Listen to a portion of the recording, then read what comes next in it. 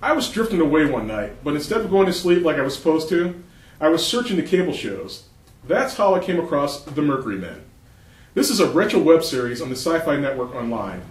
There are 10 8-minute suspenseful episodes, so I sat on the couch and played the first episode.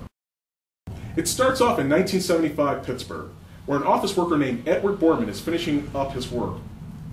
On his way out, he hears a woman blood-curdling scream.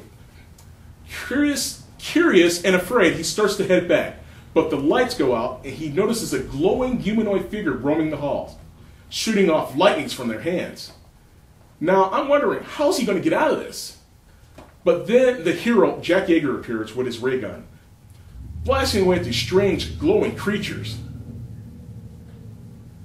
When the episode ended, I'm thinking, what a ripoff. So I start playing episode after episode like a kid with a bunch of quarters in my pocket waiting to play video games.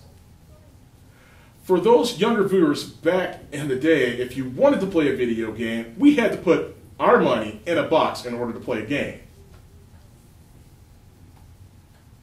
Getting back to the show, it turns out that these invaders are from Mercury and they want to destroy the Earth, but it's unclear how they plan to go about it.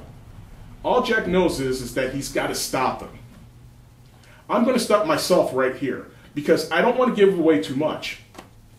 You have to go online to watch the episodes. You can catch them on YouTube, Hulu, the Sci-Fi website, or you can go directly to the site, which is mercuryseries.com. If you do that, you can get more details on these characters. I really got hooked on this short-lived series, and I definitely hope they make more. If not, that truly is a crime. These episodes had you at the edge of your seat, and the cliffhanger is just pure torture. If you like an old-school retro show, The Mercury Man is for you.